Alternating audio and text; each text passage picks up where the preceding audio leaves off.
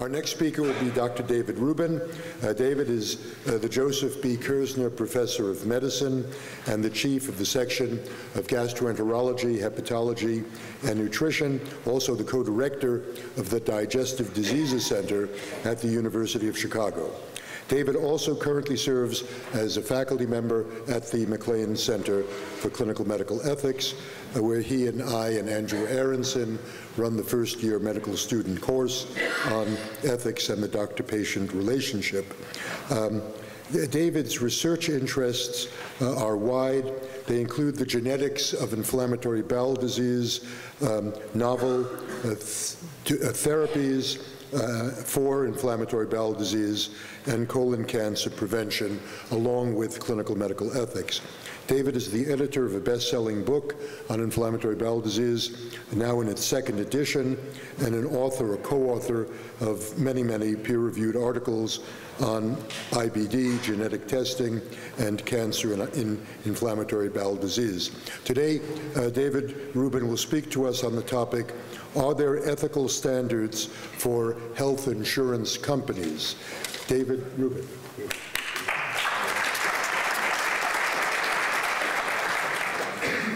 Thank you, Mark, and it's an honor to be here again.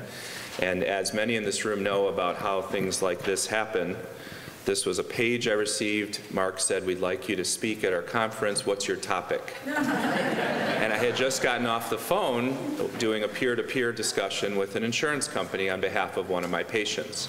So this is a perfect continuance of the two wonderful lectures we've heard.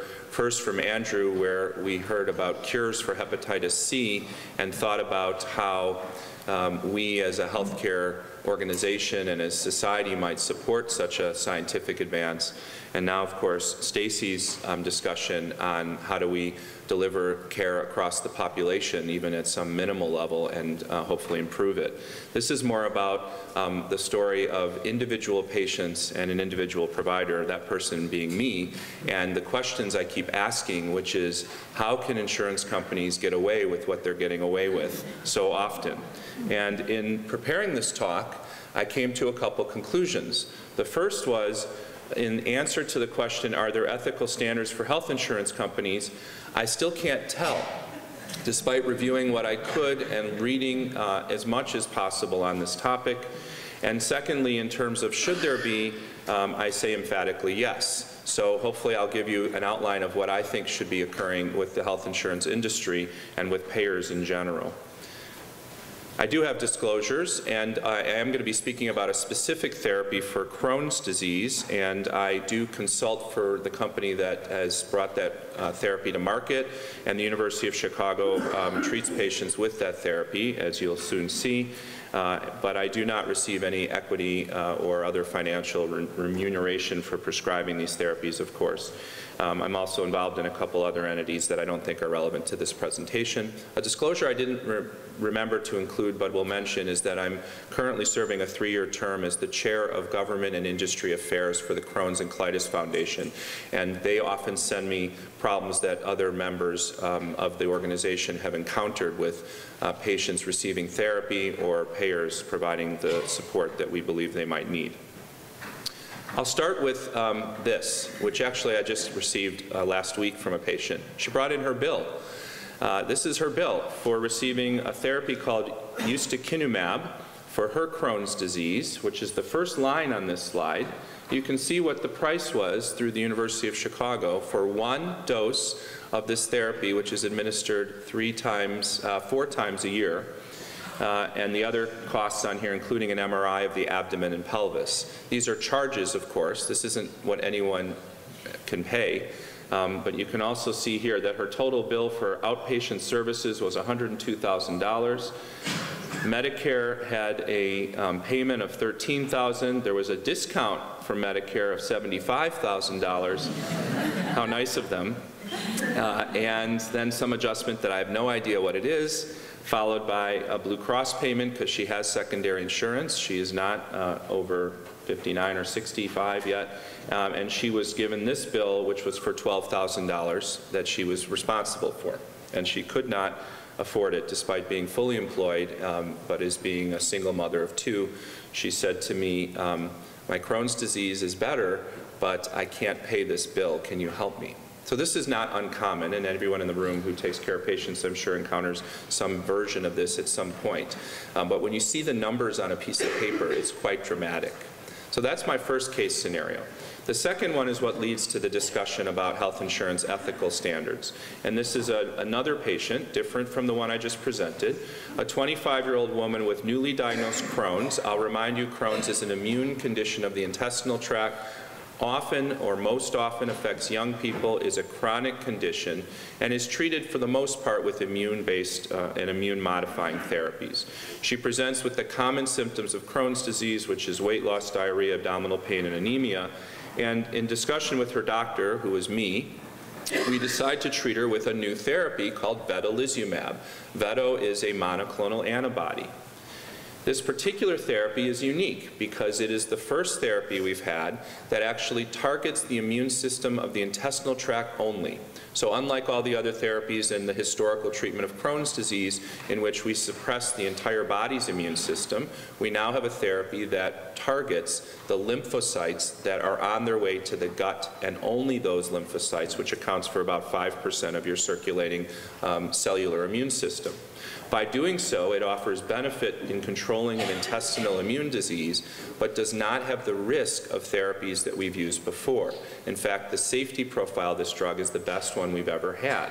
So we now have a therapy that we learned from extensive clinical trials and FDA approval is effective for the disease, but offers the best safety profile that we've previously offered. Like other biological therapies and the standard of care previously, anti-TNF biological therapies, it costs about $42,000 per year. And that's if you're getting it as an outpatient infusion center. If you get it in a hospital like ours, even if she wanted to get it here because she felt more comfortable doing so, add another 50% to that charge because they upcharge it. The insurance company, who requires pre-authorization, and any smart clinician and patient knows that they should get pre-authorization, denies therapy for vedolizumab. They say that they require the patient to fail these older therapies first before they can get to vedo. That's a common strategy, or maybe not strategy, but policy of insurance companies. Newer therapies get tacked on at the end. They review the label. They think about where it should be positioned. I should note that the label for vedolizumab does not require patients to fail the anti-TNF therapies, or really to fail anything else before getting it. So that's important to know. But they tell us we have to use the anti-TNF therapy first. And despite a discussion, which I won't go into, we agree to start another therapy, the anti-TNF, the systemically active drug that we've used for a number of years. Now, if it worked, we might have a different thought about all this, but unfortunately it didn't work. And about 60% of our patients do not respond to these therapies. So this is not uncommon. We give her loading doses, we give her a couple of maintenance doses of this therapy, and she has had no improvement in her disease symptoms.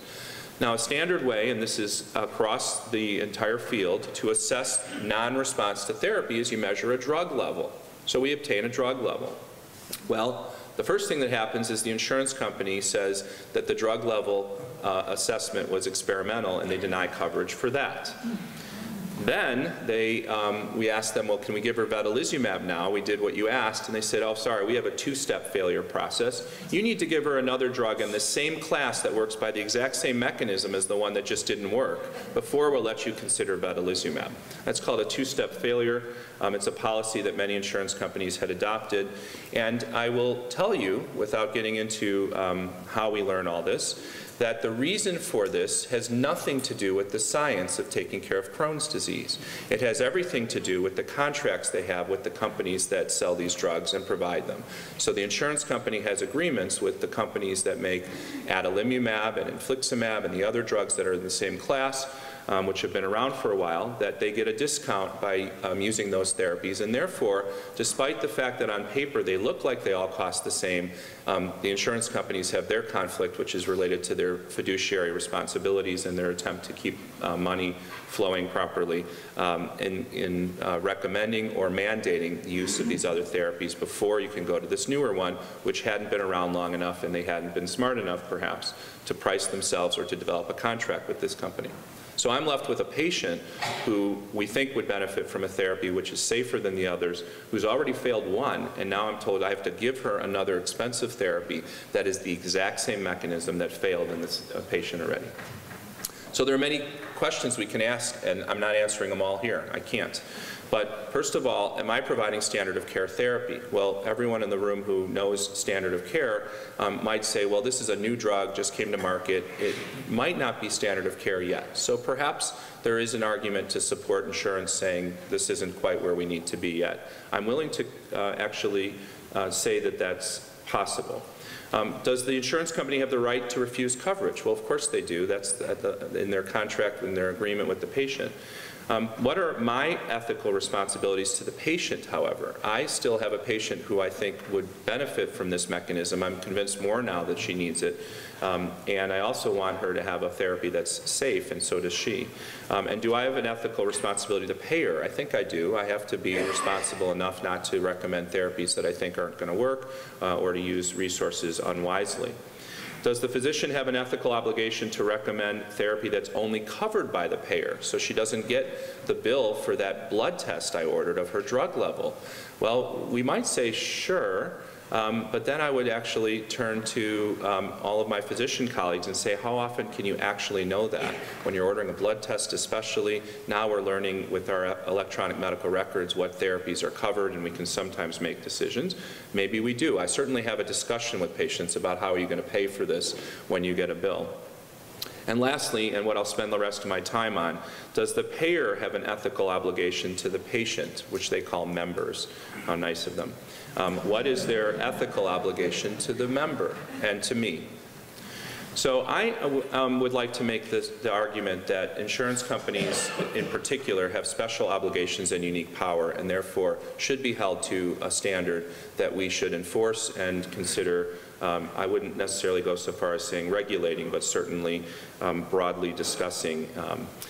I think that that's because, first of all, this isn't a simple contract agreement with individuals like any other business. I think when we start talking about health care and taking care of people, and in the extremes, of course, life and death, there are special obligations that are distinct.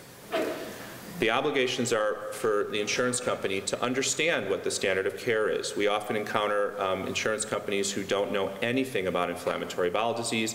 They instead take what is known about a different disease state that uses similar therapies and copy and paste that entire policy into their section of their manual. They have an obligation to be apprised of updates in care that may change the efficacy and safety ratios or affect outcomes in demonstrable ways. So in the extreme, Andrew taught us that we can cure hepatitis C. Everyone learned about that and was very interested in it right away. But insurance companies weren't paying attention about this drug. It sort of snuck up on them that it had a completely different mechanism. And the reason they weren't paying as much attention is there are many fewer people with inflammatory bowel disease than there are with rheumatoid arthritis and other diseases, which don't get treated by this new drug.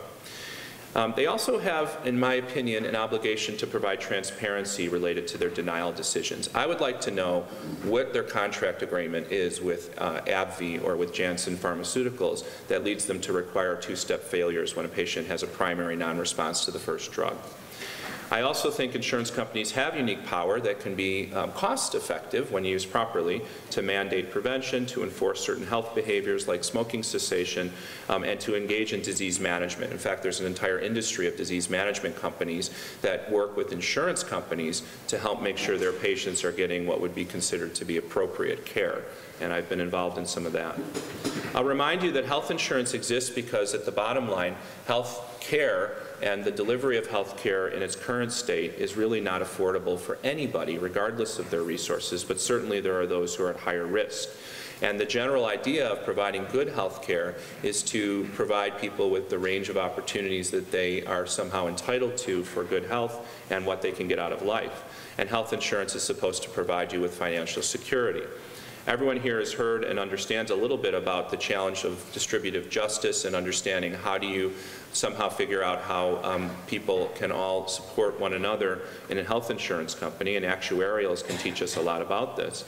But we run into some challenges when care becomes too expensive, and we already heard that from Andrew. So the general idea then becomes, how do you balance equity with the efficiency and effectiveness? And so we can break this down into a number of different potential problems. The first one is providing care to the greatest number but with lesser benefits, versus providing the most care to a smaller number, like we heard from Andrew. The second is the obligation to provide care at all versus the obligation to shareholders to be profitable. So what insurance companies do when their quarterly earnings don't look as good as they thought is they just tweak up everyone's premium amounts, and we all have seen that. And that's how they can continue to be profitable. But I think that if they're able to do that, they have an obligation to reinvest in providing better care, and they certainly have an obligation to know what the science of medicine is providing. There's a necessity to embrace cost-effective care compared to embracing newer therapies that might change things but are expensive. And then there's the established standard of care practice versus the emerging evidence-based practices, and the patient and provider expectations and assumptions for coverage, which are often confusing, as we all know, versus the reality of the limitations that are there, where they're always saying things like, oh, well, if you had read our letter, you had 14 days to appeal, and now it's day 17, sorry. That's real, that happens. So my position is that payers have an ethical obligation to use their resources to provide the best care to the most patients, and that I'm not seeing. And therefore, I'm proposing that they should, one, invest in appropriate expertise and education about advances in disease management. There's not been any appropriate way that that's been done, at least in the field that I work in GI. Two, actively seek information regarding new therapies as opposed to waiting for us to either sneak it past them because it's under the radar or fighting about it like I've been doing every day since these drugs got approved. Three, recognize conflicts of interest related to their fiduciary responsibilities and be transparent about them. And provide transparency for reasons that they're favoring one therapy over another. It's so bad that sometimes they tell me on the phone that I should treat my patient with a drug that isn't even approved for Crohn's disease and colitis. And then I ask the person I'm speaking to, why is that? And the person says, I'm not sure, I'm an orthopedic surgeon who works for an insurance company. I wish I was making that up. Five, I think they should fund clinical research. With all the changes in our ability to secure funding for good comparative effectiveness studies, when they say to me, well, there's never been a head-to-head trial of adalimumab compared to vedolizumab, so we can't agree with you that it's better or safer. I'd like them to then say, but we're willing to fund a study to look at it, and then I'd be willing to have their skin in the game and talk about it. And lastly, of course, they should provide cost-effective care, which should focus on all the things that we know work, but they don't necessarily spend as much time, in part previously because we knew that if they spent the money on prevention, it was not necessarily going to reap benefits to them because people often switch jobs, switch insurance companies, and were downstream by the time the return on the investment might be realized. So that's a challenge that we certainly face. So what else can we do? And this is the last part of my presentation. This is not the same patient I just presented, so I've given you 3 different real-world scenarios. This is something that I ended up doing, and I'm not necessarily saying that you should all do it, but I hope you do. I got off the phone with United Healthcare recently, who was refusing reauthorization for a therapy that was actually working for maintenance. So my patient was in remission, and they required that we prove that it's still working, which we did, and then they said, sorry, we're not going to approve it. That's not standard of care. So I was, after 1 hour on the phone with 5 different people, during which time I was also told that my window for a peer-to-peer discussion had expired, and the patient told me that the letter she received was dated a month earlier, and that's why it had expired. I tweeted it.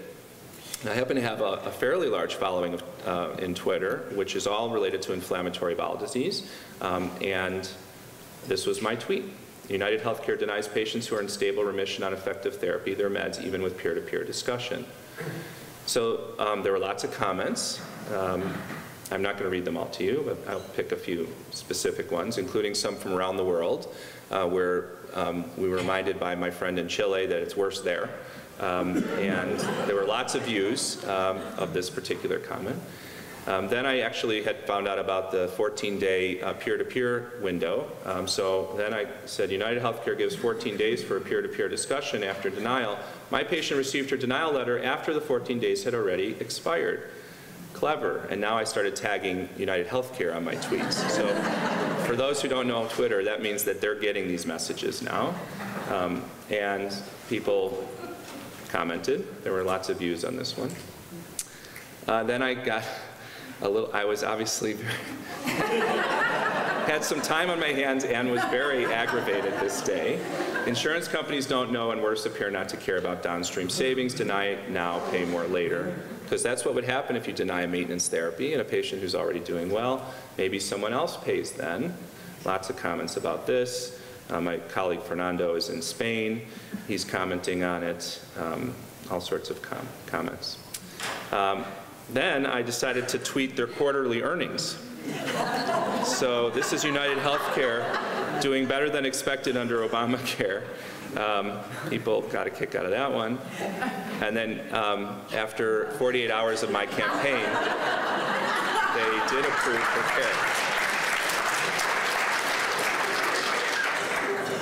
It's the power of social media or a funny coincidence. I'm not sure.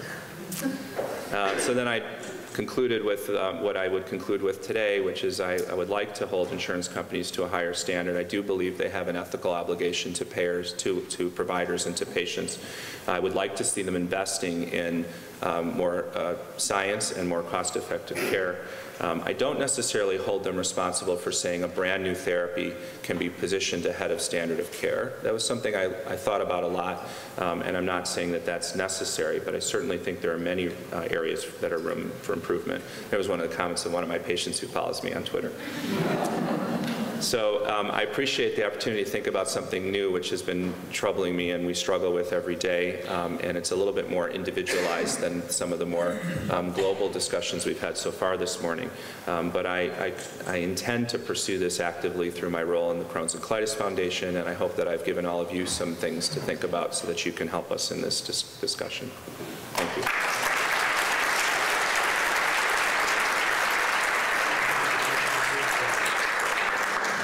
David's paper is open for a question or two or comment. Let me ask very quickly. Many industries have codes of ethics.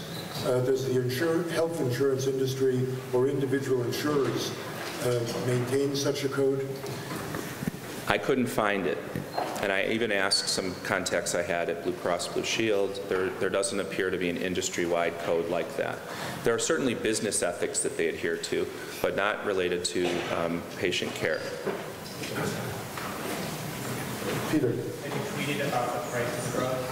I have. Peter asked if I had tweeted about the cost of drugs, because that's certainly something else that we could be talking about today is how do we bring down the cost of therapy, which is driving this, because it's not sustainable. If we had everyone on the therapies, and if we actually, it's another talk entirely, if we actually treated everyone with Crohn's disease to the endpoints that we're now talking about, we won't be able to do it.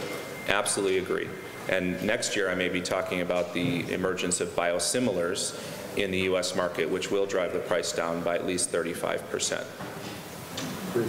David, thanks so much.